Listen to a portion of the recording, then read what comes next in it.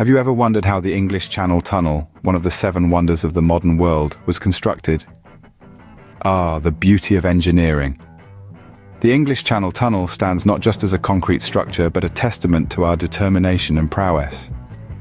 Imagine this, a tunnel, 37.9 kilometers in length, stretching beneath the sea, connecting 2 great nations. It's not just a tunnel, oh no, it's a symbol of unity, of connection, of a shared vision. The construction of this spectacular tunnel was no simple feat. It required the combined efforts of thousands of engineers, architects, and construction workers, all working in unison to overcome the numerous challenges that lay before them. From the initial blueprints to the final touches, every step in the construction process was a testament to the wonder of engineering.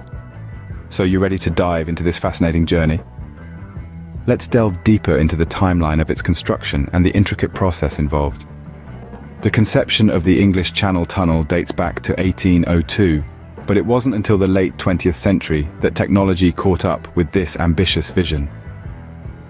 From the mind of French mining engineer Albert Mathieu, the initial proposal was for a tunnel with horse-drawn carriages and an artificial island mid-channel for changing horses. But alas, this bold idea faced many hurdles, ranging from political tensions to technical limitations, pushing the realization of the project further into the future. Years turned into decades, and the tunnel remained a dream until the 1980s, when advancements in tunneling technology and a renewed political will sparked a fresh interest in the project. After countless proposals and rejections, in 1987, the UK and France finally gave the green light, signing an agreement that would pave the way for the largest construction project of the century. With the plan set, the monumental task of construction began.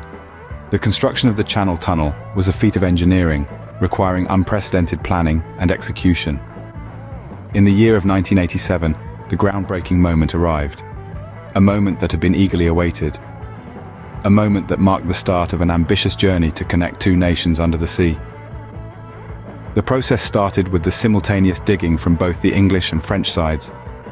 Imagine thousands of workers, a fleet of enormous tunnel boring machines, and the daunting task of carving a path through the seabed.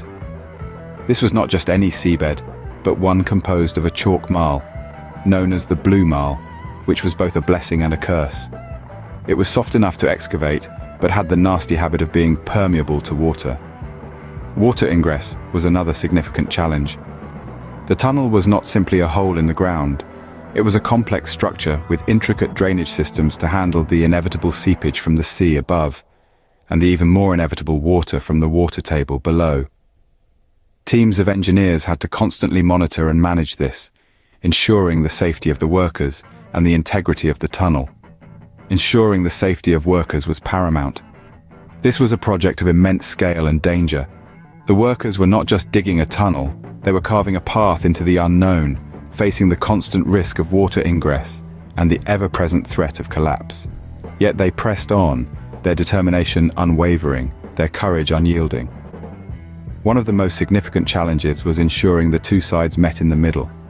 With GPS technology still in its infancy, this was a task that required meticulous planning, precise calculations, and a whole lot of faith.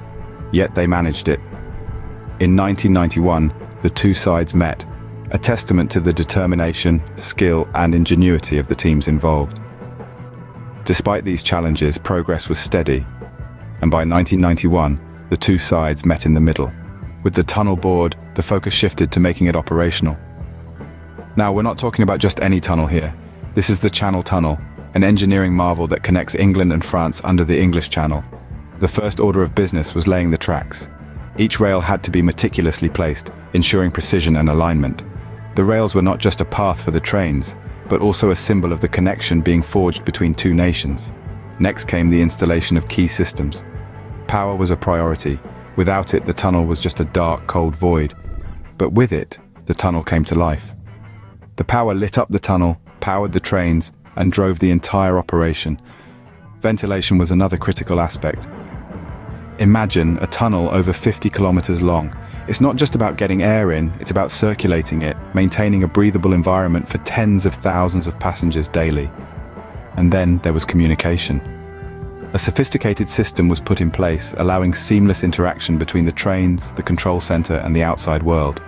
Safety, of course, was paramount. Fire safety systems, emergency exits, and security measures were meticulously planned and implemented. After all, this tunnel wasn't just a marvel of engineering, it was a lifeline for millions.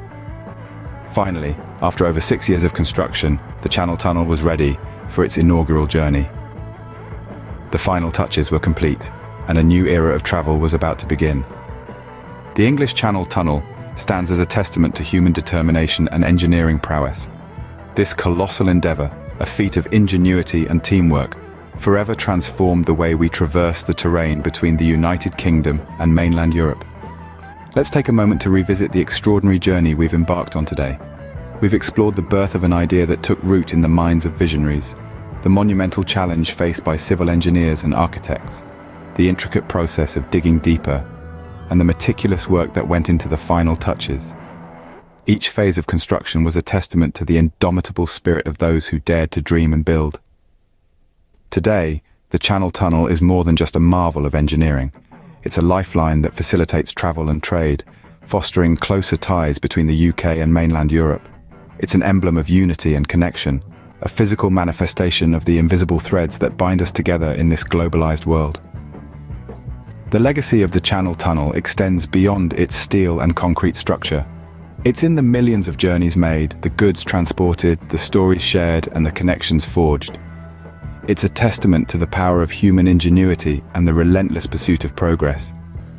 The Channel Tunnel, a marvel of engineering, continues to inspire us to push the boundaries of what is possible.